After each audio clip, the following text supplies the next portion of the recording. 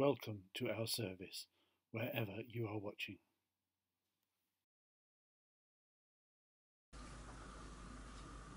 The Stations of the Cross. The Stations of the Cross are a meditation on the Passion of our Lord. And in this meditation, this series of meditations, we are led to express sorrow for the times when we have failed Jesus. And we are assured of his forgiveness. So as we go through the stages, the stations of the cross, let us think seriously about its meaning for Jesus and for us. We stand before the cross on which our Lord hung to redeem humankind. As we meditate on the way of his passion, let us remember that it was for us that he was crucified. May it help us to be truly sorry for the times when we have failed him, and strengthen us to take up our cross and follow him in our lives. The hour has come for the Son of Man to be glorified. Now my soul is troubled, and what should I say? Father, save me from this hour? No, it is for this reason that I have come to this hour. As the disciples were gathering in Galilee, Jesus said to them, "The Son of Man is going to be betrayed into human hands, and they will kill him, and on the third day he will be raised." And they were greatly distressed. Pilate could find no fault in Jesus, but he handed him over to the people, a weak ruler swayed by a violent crowd. It made little difference to Pilate whether one Jew lived or died, and it enabled him to obtain from the crowd the useful affirmation that they had no king but Caesar.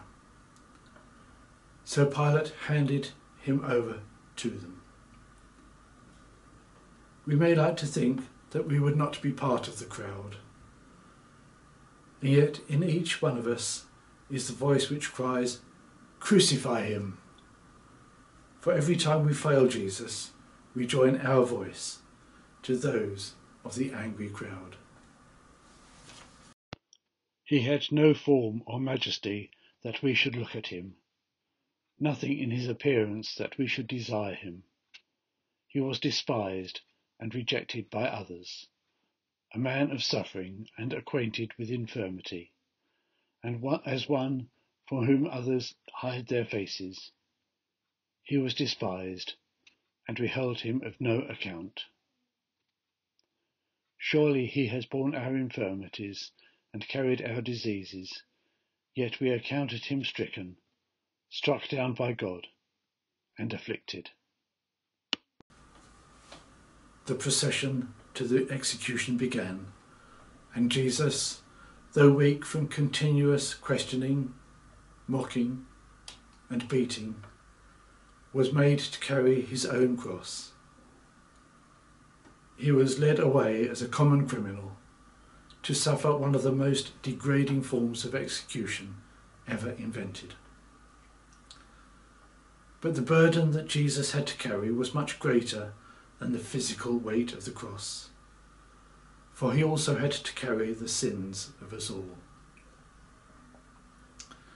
So let us offer our sorrow for the times when we have added to this burden. In his anguish he prayed more earnestly, and his sweat became like great drops of blood falling down on the ground. Weakened by the unbearable torments that he had already gone through, the added weight of the cross was too much for Jesus, and he fell. As he lay there, the cry of anguish that he was later to utter cannot have been far from his lips. My God, why have you forsaken me?" We sometimes feel that God has forsaken us, and does not answer our prayers. But we, like Jesus, must know in our hearts that however far away God seems to be, he never forsakes us. God is always faithful. Then Simeon blessed them and said to his mother Mary, "This child is destined for the falling and rising of many in Israel, and to be a sign that will be opposed, so that the inner thoughts of many will be revealed, and a sword will pierce your own soul too." Mary had brought up her son through many hardships and cared for him as a loving mother. Now she saw him being led to his death at little over 30 years of age. Was this really what he had meant when he said, "Did you not know that I must be busy with my Father's affairs?" Certainly this was the sword that Simeon had predicted would pierce her soul. But Mary, unlike most of the disciples, did not desert her son in his time of need, but stood by him to the end. Let us ask that we too may have a faith like Mary, to stand by Jesus, whatever the cost. What do you think? A man had 2 sons. He went to the first and said, "Son, go and work in the vineyard today." He answered, "I will not." But later he changed his mind and went. The father went to the second and said the same, and he answered, "I go, sir." But he did not go. Which of the 2 did the will of his father? Jesus was so weak that the soldiers were afraid that he may not reach the place of execution. So they forced a passer-by to carry his cross. Simon, no doubt, tried to refuse, but in the end he did carry the cross. Only the day before, the disciples had insisted that they would remain faithful to Jesus, whatever happened. But first they fell asleep in the garden, and then after the arrest they ran away. How like the parable that Jesus had told, where it was the unwilling son who in fact did what his father wanted. Words and empty promises are not enough.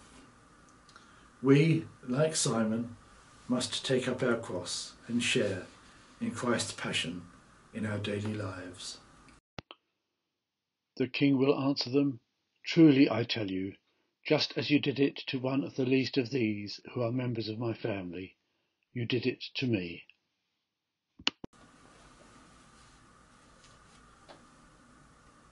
In a great act of kindness, a woman stepped forward from the crowd and wiped the blood-stained face of Jesus.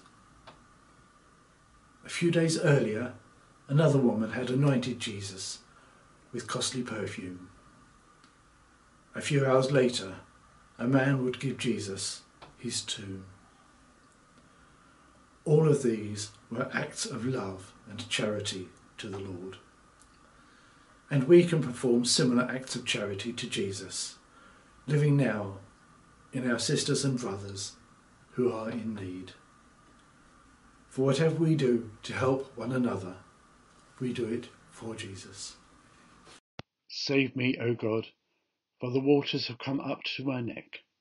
I sink in deep mire where there is no foothold. I have come into deep waters, and the flood sweeps over me. I am weary with my crying, my throat is parched. My eyes grow dim with waiting for my God. A little further along the road, Jesus stumbled and fell again. He must have felt so utterly exhausted and desolate that he could not possibly go any further. But he had to go on to fulfill his Father's will, and so again he struggled to his feet and carried on. Sometimes we too feel that things are hopeless, that we cannot go on, but we too have God's work to do, and we too must continue with trust and faith in the power of Jesus working in us. Jerusalem, Jerusalem, the city that kills the prophets and stones those who are sent to it. How often have I desired to gather your children together, as a hen gathers her brood under her wings, and you were not willing. See, your house is left to you, desolate. Some pious women began to weep for Jesus and tried to console him. But he told them not to weep for him, but for themselves and for their children. Jesus was in agony, and yet he refused their consolation, not through ingratitude, but because he knew the agony that they and others would suffer because of their rejection of him. When we feel rejected or badly treated, we must remember the example of Jesus. We must still remember others who are suffering, perhaps more than we are, and who need our help and compassion, and not let ourselves become caught up in self-pity. Simon, Simon, listen. Satan has demanded to sift all of you like wheat, but I have prayed for you, that your own faith may not fail. And you, when once you have turned back, strengthen your brothers. 3 times Jesus resisted the temptation of Satan. 3 times Peter denied Jesus. 3 times Jesus fell on the way to Calvary. And just as Jesus forgave Peter, even that threefold denial, so he will forgive us if we turn to him in penitence. No sin is too great for Jesus to forgive, so long as we are truly sorry and are prepared to rely on his love and forgiveness rather than on our own efforts. Even after this third and heaviest fall, Jesus once again struggled to his feet and continued. And so must we. Even in the moment of our greatest fall, we must not lose hope, but get up and continue with faith in our Lord's merciful love. We brought nothing into the world, so that we can take nothing out of it. But if we have food and clothing, we will be content with these. The journey was over. They had arrived at the place of execution. First, they stripped Jesus of his clothing, and so he ended his life as he had begun, with nothing. We have clothing and enough food, and many other comforts that we rightly enjoy. But we must not become so involved with the things of the world that we lose sight of what really matters. We must keep our sight firmly fixed on God and be ready to accept whatever comes to us in his name, even to being left with nothing. Lord, if another member of the church sins against me, how often should I forgive? As many as 7 times? Jesus said to him, Not 7 times, but I tell you, 77 times. Jesus stretched out his arms on the cross in a gesture of forgiveness for the whole world. Before he died, he had time for 2 further particular acts of forgiveness. First, he forgave his executioners, even as they hammered in the nails. Then he forgave the penitent thief who was crucified with him. Just as Jesus forgave them, so he always forgives us when we sin. And so also must we forgive others who wrong us. We proclaim Christ crucified, a stumbling block to Jews and foolishness to Gentiles, but to those who are the called, Christ, the power of God and the wisdom of God. Jesus hung on the cross for only a short time. The mental and physical torments that he had suffered had taken all of his strength. He commended his spirit to his Father and died. It was all over. But of course, it was not all over, was it? It was only the beginning. Christ had to die so that we could live. As the soldier pierced his side, out flowed the blood and the water that was to seal the new and everlasting covenant between God and the world.